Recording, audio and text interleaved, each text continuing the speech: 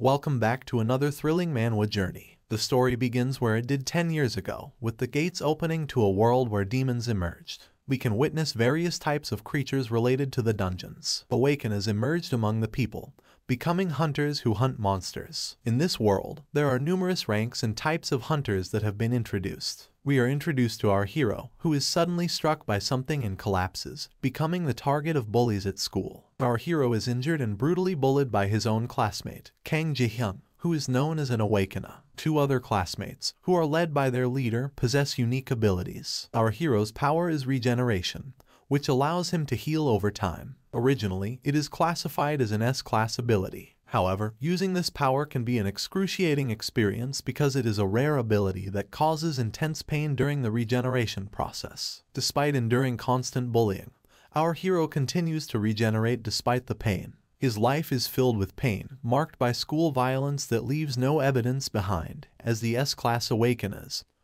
who are under special government supervision, are protected from consequences. Neither the teachers nor the police offer assistance. The only reason he is still alive is thanks to his mother, who owns a local small business and maintains a semblance of a normal life. Our hero's father passed away when he was just 5 years old, at which point he became a hunter. After graduating from a specialized awakened program in high school, he aspired to continue using his abilities to become a C-rank hunter after graduation. This way, he could help provide for his mother. He understood that the pay might be low, but he hoped to secure a better living situation for them both. His mother's hands, covered in calluses, were a stark reminder of the sacrifices she had made. It happened to be her birthday at that time. However, as with all moments of happiness, they eventually come to an end. He had thought he would lead a happy life as a hunter, but tragedy struck when his mother became a vegetable patient. The government claimed it was an accident. He recalled the day when his mother was at their business. It was then that he was confronted and bullied by someone displaying their awakener powers, demonstrating their diamond abilities. His mother, uncomfortable with the situation,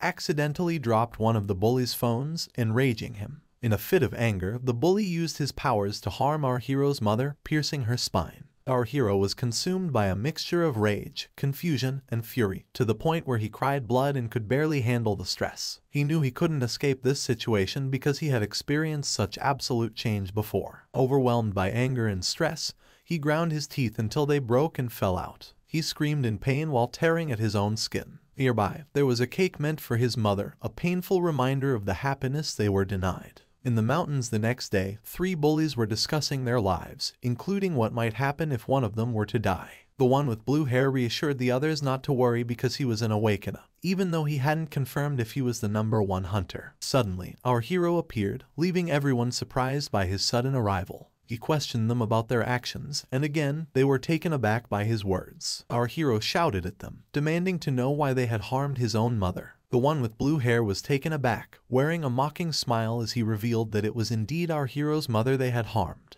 They proceeded to taunt our hero about his mother, intensifying his anger. Determined, our hero lunged towards them to attack, but the bully used his power to pierce our hero with a diamond-tipped stick, stopping him in his tracks. However, our hero refused to give up. He strained to pull the long diamond stick from his chest, causing blood to spill everywhere. The pain was excruciating, but our hero pressed on. The bully was surprised and impressed by our hero's ability to regenerate, but then the blue-haired bully summoned multiple icicle diamonds, raining them down and piercing every inch of our hero's body. Despite the agony, our hero remained alive. He continued to regenerate and pushed forward, completely disregarding the pain, fueled by his fury over the situation and what had happened to his mother. His face twisted with anger, and he was determined to exact revenge. The leader bully asked the other bully to electrify our hero. She then summoned a lightning bolt towards at him, causing so much in pain that he kneeled down and dropped to his knees. He finally collapsed due to the electric shock, and everyone tried to make a quick exit. However, he grabbed onto the bully's legs, consumed by anger. The bully covered his entire arm in diamond and proceeded to deliver a punishing blow to our hero's head, causing him intense pain. The bully continued to relentlessly pummel our hero, attempting to end his life with each punch. However, every time he struck our hero regenerated. Finally, the bully grabbed our hero's neck and prepared to deliver his most powerful punch directly into his mouth. But our hero refused to give up and bit down on the bully's hand, never relenting.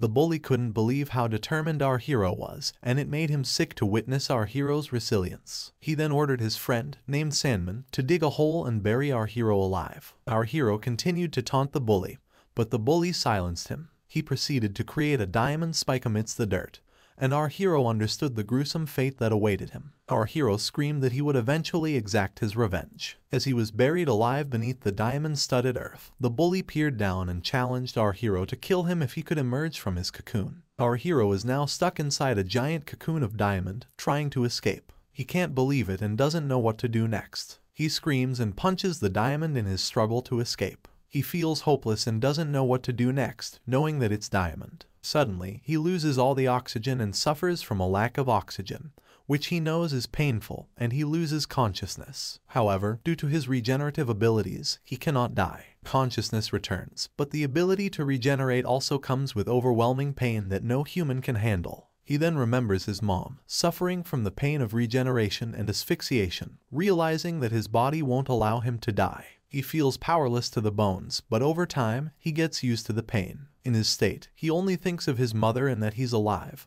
determined to get out no matter what. Somehow, no matter how long it takes, he doesn't care. He's going to get out and continues to repeatedly punch the diamond. 5 years have passed, and the 3 bullies are now the most popular S-class hunters in Korea, with broadcasts all over the country. They are being interviewed on a popular live show. The reporter asks about their regular volunteer work today. They answer that since they were young, they have always felt rewarded by helping friends in need, and that's what they continue to follow. Asked another question until 5 years ago when a runaway asked if they hurt people. The leader of the bullies shed crocodile tears and told them about our hero's mother. They didn't ask if they had apologized to their friend, and he answered that he hadn't been able to contact him since that day. But suddenly, a shout was heard, telling him to apologize. The huge door suddenly flew open and was kicked by a strong force. The blue-haired bully blocked it with his diamond ability and was surprised by what was going on. Everyone was thrown back, thinking a demon had appeared. The demon, who was actually our hero,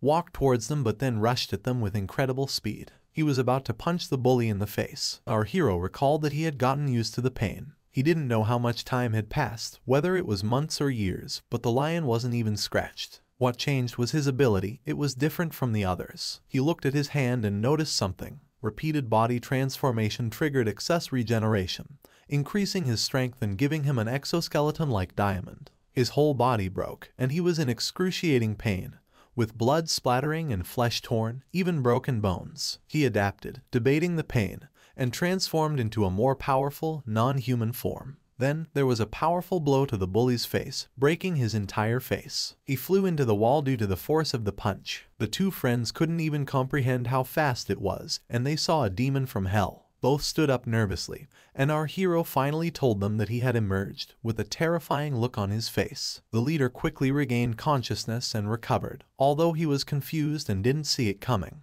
The red-haired bully used his thunderbolt, but it was ineffective, as ground type is always ineffective against electric type. Our hero gritted his teeth, used a quick attack and slashed at the same time. It was very effective, and the bully's head flew off. Both of them saw their friend's head blast away, but our hero didn't care as he stood there menacingly. Suddenly, the Geodude-looking guy used rock throw on our hero, covering him with dirt, but this didn't bother him at all, as he knew what to do next. He breaks free and uses a quick attack, grabbing the Geodude guy by the jaw and ripping it apart. Finally, our hero stabs Geobro in the head, killing him instantly. However, the leader coats his hand with diamond and prepares to attack our hero from behind, knocking him to the ground. The leader notices that his diamond-coated hand is cracked and can't believe how tough our hero is. Panicking, he uses his last resort, summoning hundreds of diamond icicles and launching them at our hero. The leader smirks, thinking it's all over. To his surprise, our hero regenerates and he can't believe what's happening. He's terrified. Our hero then covers his entire body with diamond, going all out against his opponent. He beats up our hero, trying to kill him, focusing only on his head and beating him mercilessly, with a final strike, like he did in the past by putting his whole fist in our hero's mouth. But this time, our hero manages to bite his fist, cracking the diamonds. The leader is shocked and terrified, not knowing what to do next. Our hero gets up and pierces the leader in the chest using his claw. The leader panics, in excruciating pain and terrified. He uses his final ability, summoning a huge diamond spike from underneath, piercing our hero through the chest while still latching onto the leader's arm, completely ripping it apart. The leader cries and quickly runs away, but our hero escapes and throws a diamond icicle through the leader's chest. Our hero chases him, grabbing one of the leader's diamond icicles, while the leader begs him to stop. Our hero proceeds to torture the bully by stabbing multiple icicles into him as an act of revenge for what happened 5 years ago. After that, the leader asks who he is and why he's doing this. Our hero glares at him menacingly and rips apart a mask made out of his skull. The leader looks at him and remembers him well. It's our hero, Kang Jae-young, fulfilling his revenge. After revealing his face, he proceeds to beat up the leader first, using the exact moves and manner in which he was beaten 5 years ago. Finally, as a final act of revenge, he does the same thing,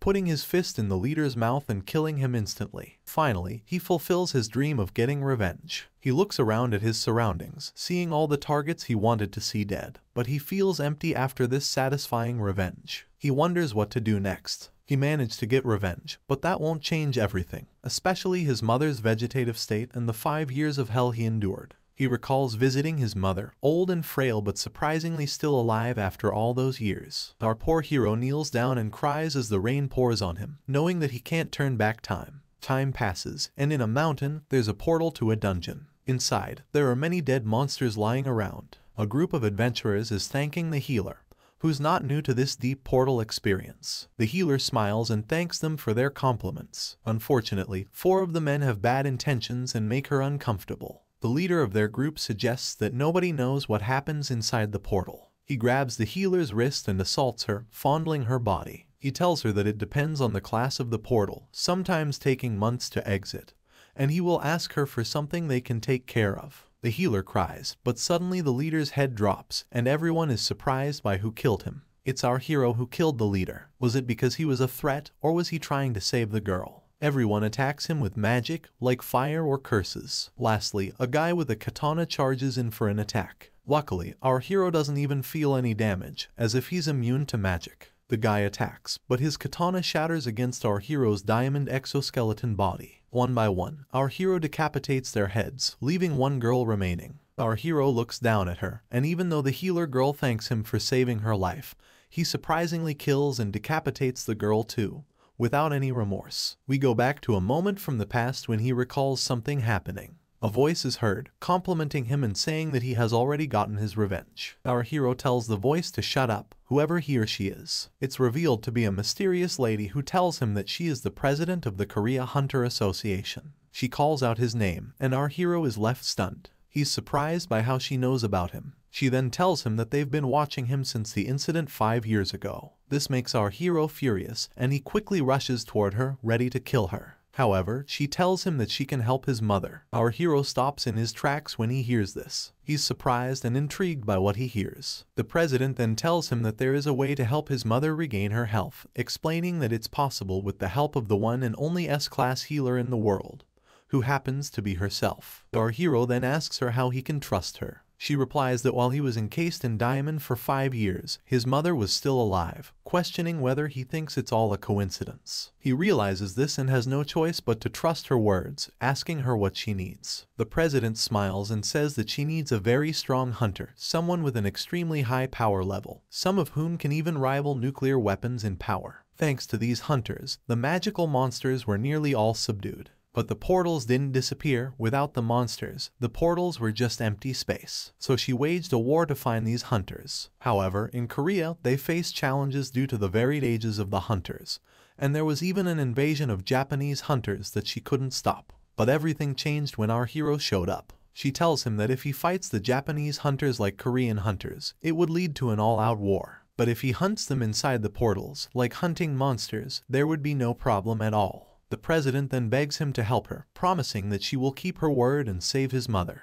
And that's where it all began. He looks at his mother's picture and tells himself that he will become a magic monster for his mom's sake. Meanwhile, at the Prime Minister's residence in Japan, they are discussing the missing Japanese hunter. The Japanese Prime Minister informs one of his best hunters that the Minister of Defense mentioned high-class monsters inside the gate. The Prime Minister then asks if there is a strong hunter in Korea, to which they respond that there aren't. He becomes furious, demanding to know why their hunters can't enter Korean territory. They reveal that the Japanese Prime Minister's name is Yudo Ryuzaki. The top-ranked hunter apologizes to the Prime Minister, promising to rectify the situation. The Prime Minister asks how, and he replies that he will personally go there. It's revealed that the top-ranked Japanese hunter is named Kakeru Idasai. Kakeru Idasai instructs the secretary to prepare his sword immediately. The secretary, somewhat rudely, reminds him that the hunters who were sent there were elite and accompanied by the Ministry of Defense's hunter. In an arrogant tone, Kakeru asks the secretary if she thinks he looks weak like the others. The secretary quickly apologizes. The top-ranked hunter enters the portal and effortlessly dispatches some of the monsters, wondering why they were defeated so easily